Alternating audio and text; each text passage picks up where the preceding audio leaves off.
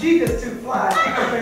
And that's exactly what you did. You came here looking good. That's beautiful. How you doing? I'm good. How you feeling today? I'm feeling really good. I am so excited about this. Yes, I am so yes, wow. I am. Yes, I am. I see your posts, and obviously, you know, we got to know each other a little bit, and it's just like, God is doing something. He really is. He is. I know. Yeah. I know. I said that.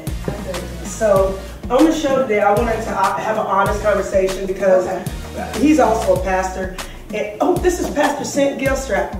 Nice to meet you. She's an evangelist. She travels the country, impacting people's lives and preaching the word, you know.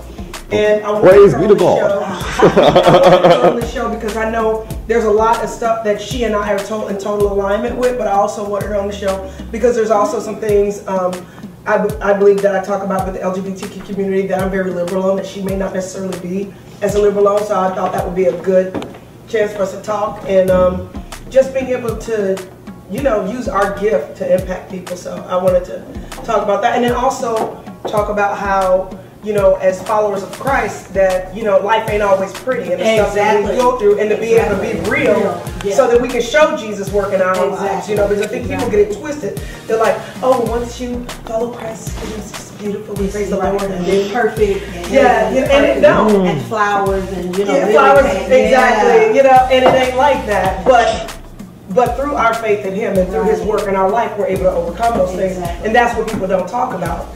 And so that's beheaded, you know, masturbated up, down. I mean, just. And so it's like, what's the benefits of being a Christ follower? That's right. If that's what. So in the same sense, what y'all were just saying, you know, it's not easy. You know, it's not easy at all. And actually, me and one of my good friends were talking.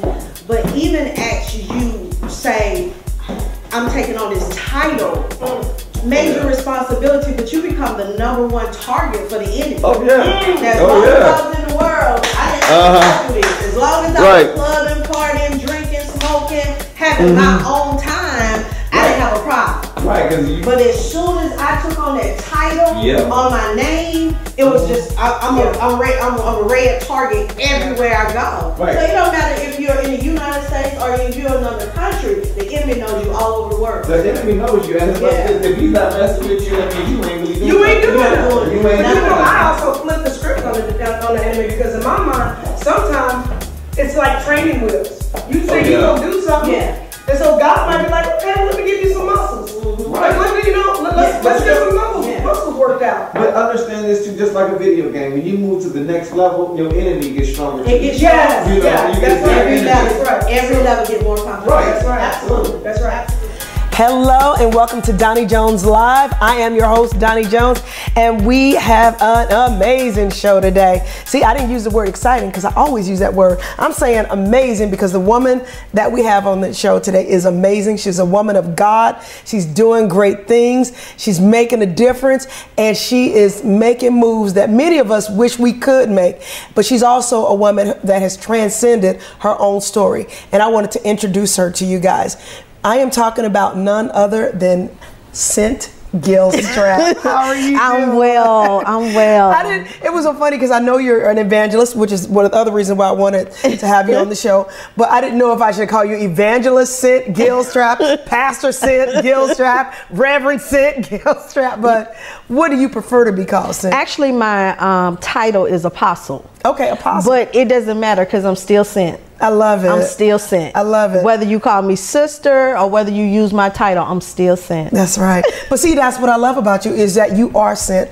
And just a real quick history is we met through a relative of mine. Actually, my brother-in-law was dating your daughter, and that's how I got to know you. Right. And it's funny because we were in a group of people at her baby shower, and you walked in the room, and I was like, who is this powerhouse woman? Wow. Like, you was running things and asking people questions. You didn't like something that was in the corner, and you was like, And I'm like, okay, who is she? I feel like, you know, I need to sit up straight and act right, you know? But then when I really got to know you, I saw where your power comes.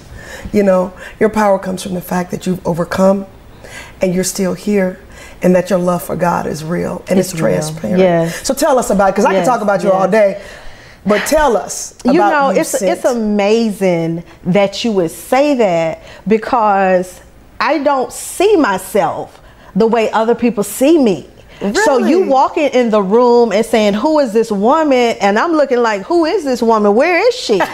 Because we just don't see ourselves in that element at all. But God has really done some wonderful things in my life. And it's true. I have gone through so many adversities, so many challenges. And even sitting here, I can think about a time where my mom had to rush me to the hospital. And I don't tell this story a lot. But they literally was trying to figure out, you know, what's going on with my child. But I was not, my system wasn't wasting. So had she not got me there in time enough, I would have died. So that's just to let you know that I have gone through literally so many obstacles and challenges all my life. And yet still standing. Yet still here. So I thank God for it. I do. But you know, the other beautiful thing about your story is that you weren't all, and even now, you know, none of us are squeaky clean, but when I think of a pastor, I think of somebody, you know, they went to church, they got the call of God on their life, then they went to seminary, then they met the right person, got married, started a church, and, you know, then they built the church, then it got bigger, and then they on TV, and then people know them, and then they write a book. That is not your story. That is not my story. Actually, I did not grow up in church. We, of course, recognize Easter, Mother's Day, Father's Day, like we all do. So those were my holidays. But to say that I'm reared in church, I was not reared in church. I actually went through what you call the transformation of life. So I literally was a child. I was a child with issues, but I was a child. What were some of your issues? The issues that I have growing up, when I was 5 years old, I was molested. And I was molested by a family member. And so growing up, always having to hear, if you tell anybody I'll kill your mom, that was tormenting for me. So I found myself at 5 years old having to be the protector and yet go through everything that I was going through that was humiliating for me as a child. And then try to maintain trying to be a child still. How do you balance that at 5 or 6 years old? So I had to be mature at 5 and 6 and not and cover myself, protect my mom, and let no one know at the same time what was going on. And I, at 12, 13, 14, I'm in high school. So I'm dating someone now older than me, thinking that he loved me, only to find myself in an abusive relationship. I can recall so many instances where he and I was fighting one day, you know, it was a gift the next day, we're back together. So it was just a vicious cycle. And that's what it is. It's a cycle. So vicious. That's what my dad used to do with my mom. I'm like, how do you stay with a man for 30 years? It was always a gift. And then he'll bring home some. Yes, ma'am. He'll bring home some groceries. And she'll fix it, or he'll take her out or something like that. Yes, ma'am. But then the next day he's doing something crazy again. Next day. And she stayed in it. And it was actually him that left, not her. That's what's sick about it. You know, and now he's in his 80s and all is good, you know, meaning that I don't have any ill will. You know, that a lot of those relationships are healed. But at the same token, we took too much of what we learned being forgiven and staying in it. You forgive, but you don't stay in it. You move on. You know, the Bible might say forgive 70 times 70, but it doesn't say stay in a toxic relationship. That's right.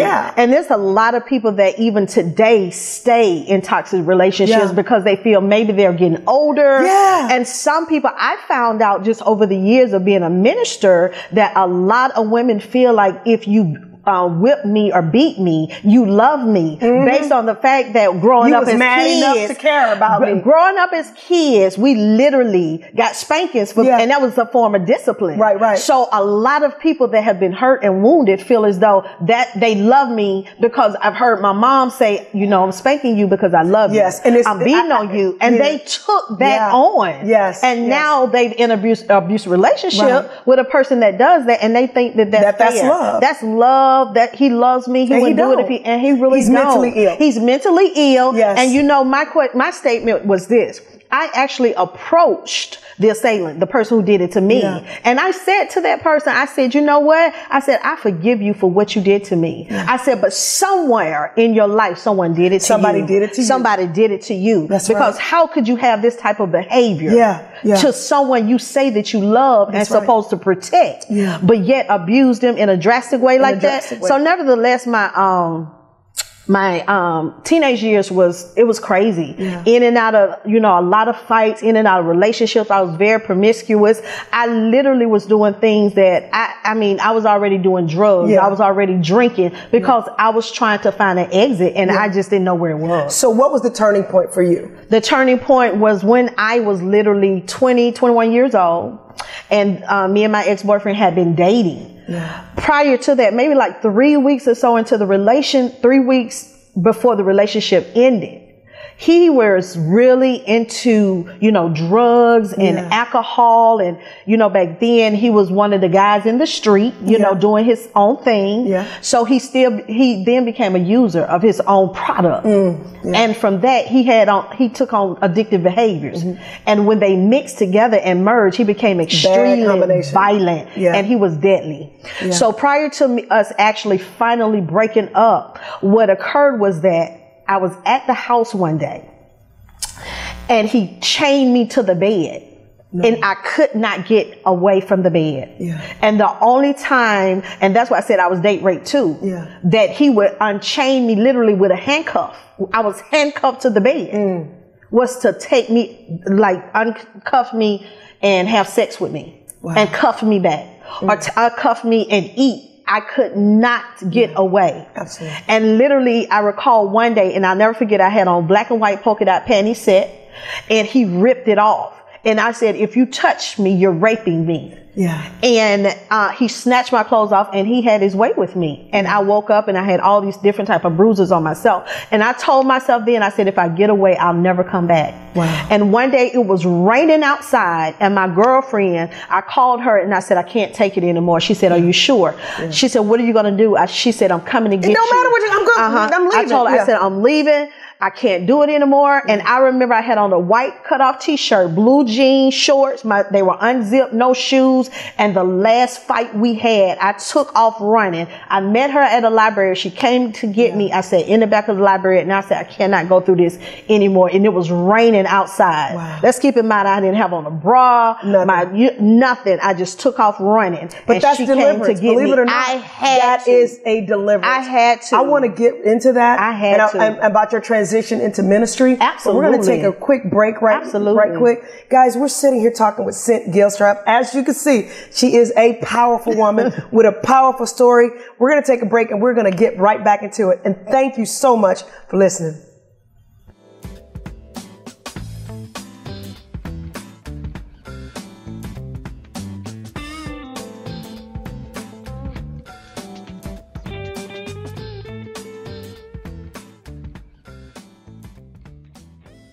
Ladies and gentlemen, we are here talking with Cint Gilstrap. We are back talking about her powerful story of deliverance from the life that she was living. And she was just getting into it before the break. So let's keep it moving with how you got delivered from the life you were living. And as I was stating earlier, it was just a great transition, me getting away from him, taking that last initiative thought to say, this is it. I think during the time I was working like a part-time job, I wasn't really working. And a lot of people stay in these relationships based on the fact of some financial. They need some financial. So they need financial. Girl, I'd rather be broke on the street. And I had to realize that. I had to realize that because I felt like I needed love. So all of this is based on me looking for love and needing that acceptance because of what I've been through. Who's going to protect me? And I felt like this person was the one. So finally, my girlfriend came and got me at the library, and I said, I'm not going back. She said, what are your plans? I said, I don't have a plan. Just take me with you to get me as far away from this place. So eventually I end up getting my own apartment, and he and I had the same friends. So I said, whatever you all do, don't tell him where I'm at. So finally he found out where I was, and he started calling me. He started giving me terroristic calls I was by myself. I was a single woman. I still didn't know Christ. So I'm trying to figure out, what am I going to do? The finale of it all was one night he had been binging 3 to 5 days, high, drinking, snorting, smoking, all of these things, 3 to 5 days. And he told me, he said, I'm going to kill you. And if I cannot have you, no one can have you. I'm going to kill you. And as a single woman, I said, you know what? Let me call the police. Yeah. And back then we had the answer machines, because this was in the 90s. So we had the answer machine. You push the button. And I called 911. And when I called her, she said, it's something in your voice. Let me just send the police officer. I said, no, you don't have to send him. I said, because I feel like it's going to be okay. But just in case, I want to make sure if I need to, you know, hit dial, it'll dial you all back. Right. So she sent the officer anyway. Wow. And he said, well, I'm just coming over. When he got there, he said, I'm just coming over to check on you. And I was like, okay, fine. Well, this time, my ex-boyfriend was still calling me. And the officer said, I'm calling for backup because this dude mean business. He mean to kill you tonight. So I said, okay. So he called back, and, you know, it was just, I'm going to kill you. You're going to live. I'm going to take your breath. I'm going to take your life. You'll never see daylight again. Oh, it was back to back. He would hang up, call right back. I would hang up, he'll call right back. And the police officer said, let it play. So as he called for backup, it was like 3 or 4 police cars that showed up. And they began to circle the area, the parameter where I live, because he found out where I live. Yeah. He literally had started walking towards my apartment because his friends told him where I was. Yeah. So he got literally about 10 feet away. He had a 9mm gun. Oh my gosh. The bullet was already in the chamber. Wow. He had on all black, black hat, black gloves, black shirt, black jacket, black shoes, black pants. Everything was black. So I wouldn't have been able to identify him. Yeah. But he literally was 10 feet away from my door. And the police stepped out and caught him. Wow. And that was the final draw. I could not do it. I said, literally, I knew that God had me. God had your back. And I had no idea that he had me. Wow. I had no idea. So how did you wind up getting into ministry? So many things transpired. I have to keep in mind that I went to college too. Yeah. And, you know, going to college, I found myself again in promiscuous situations, you know, doing so many things that I know that I had no business doing. Searching for love, like you said. I was searching for love in all the wrong places. But this is what happened. Even in college, you know, going from this boyfriend and that boyfriend and this boyfriend and that boyfriend, I was standing in a party one day. Yeah.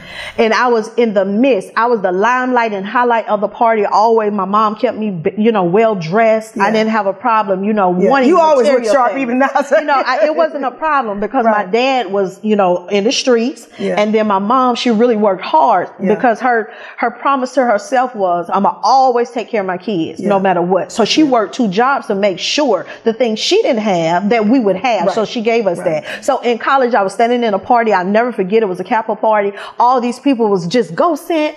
You know, I'm just dancing. And I realized that I'm in this place and dying inside and no one knew that I was literally dying. That very night, I was contemplating suicide while I was smiling on the outside.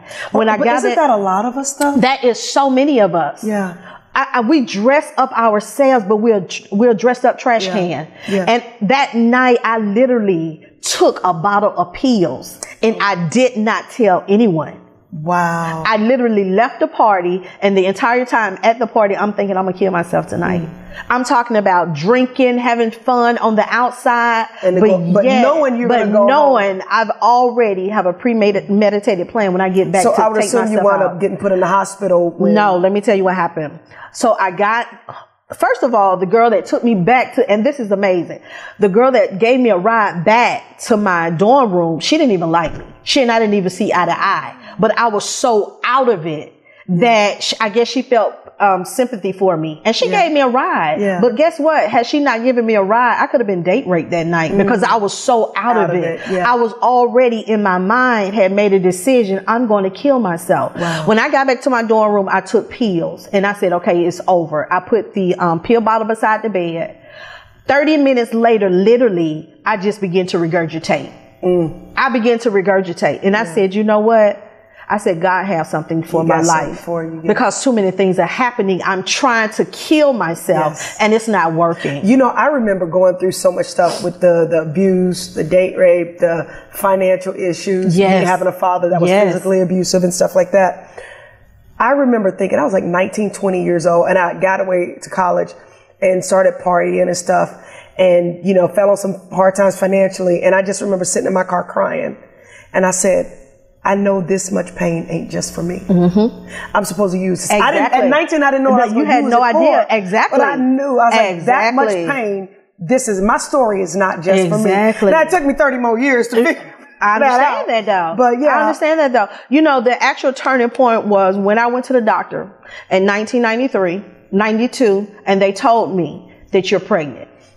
Everything stopped. All the smoking, all the drinking, the abusive relationships, everything that I thought was stopped. But keep in mind, I'm gonna roll back a little bit. In my apartment, I had my god sister gave me a scripture. She gave me Psalms 27, and I'll never forget. And she said, I need you to read this every night. And she knew that I had came out of the abusive relationship. So during my transition of coming out of one thing, I was actually moving into another, and I had no idea. So this scripture is what I held on to for strength, for hope, for my independence, for my courage. So I continue every day to read Psalms 27, and it kept me. And that's the only scripture that I knew, but it kept me and it got me through. Well, all it takes is one. All it took is one. And then I met my daughter's father, and I ended up in 1992, I got pregnant, and I had no idea I was moving from, you know, transitioning from one thing to another. But when I went to the doctor and they said I was pregnant, I said, God, you gave me another opportunity.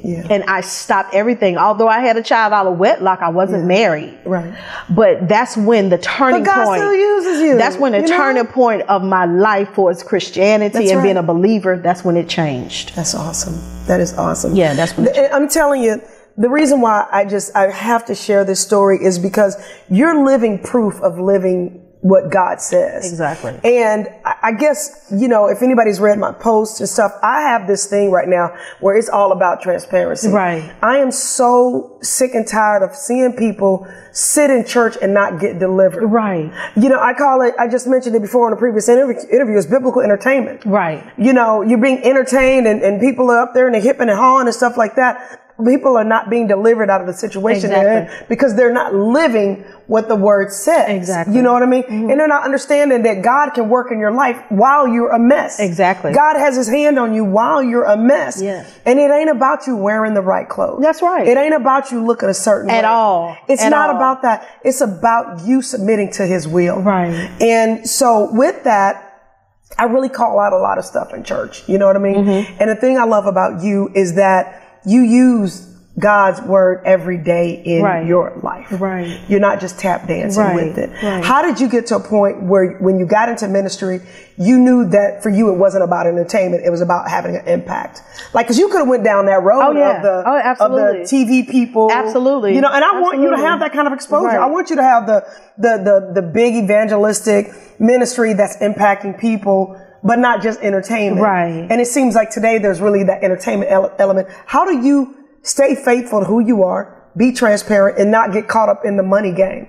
The thing about me is that I did so many things young. We have to keep that in mind. And I told God, if I'm going to give you my life, I'm going to give it to you just like I gave my life to Satan. Right. I'm going to give you everything that I have. Yeah. So to cover myself, my main focus is, God, keep me humble. Yeah. I don't care who I am or who I become or who you want me to be. Right. It's not predicated or based on the title of that. It's based on me being a servant. Yeah. Because my first ministry is to be the servant to your people. Right. That's the greatest person in the body of Christ. Right. So I can't be so high-minded that I'm no earthly good. Right. Ooh, I have to learn Repeat that. You so high-minded. You're no earthly. That's good. You're no earthly good. Yeah. I have to be able to reach everybody on every level. But do you see with these millennials that there is a shift? I do. People say that they don't believe in God. They love God. It's a major shift. They just don't like. They don't like the entertainment in the church. We've dealt with entertainment in the church. We've dealt with molestation in the church. We dealt with rape in the church. That's right. We dealt with abuse in the church. But the church don't want to deal with the church. They don't want to deal with the things that are really going on, but Right. that's what needs to be dealt with. That's what needs to be because dealt with. now the millennials are saying, you're not going to rape me. You probably raped my mom, but you're you not ain't going gonna to rape me. Exactly. You probably molested my dad, but you're not going to molest There me. you go. That's And right. these things are what the millennials are now saying. We're going to expose you because exactly. we're not But throwing they should anything be under exposed. the. They should be Because exposed. guess what we're doing How in the the church church? gonna heal? How you That's gonna right. heal the That's people? right. But anyway, we got to wrap things up. You have got to come back to the show. I mean, you're just an amazing woman, and this went way too fast. Once again, how can people get in contact with you? I am on social media, so you can find me at Cint Gilstrap at Facebook, Cint Gilstrap Ministries. I'm also on Instagram at Prophetess Cint Gilstrap, Twitter at CGM_Ministries, as well as my website, which is CintGilstrap.com. Yeah.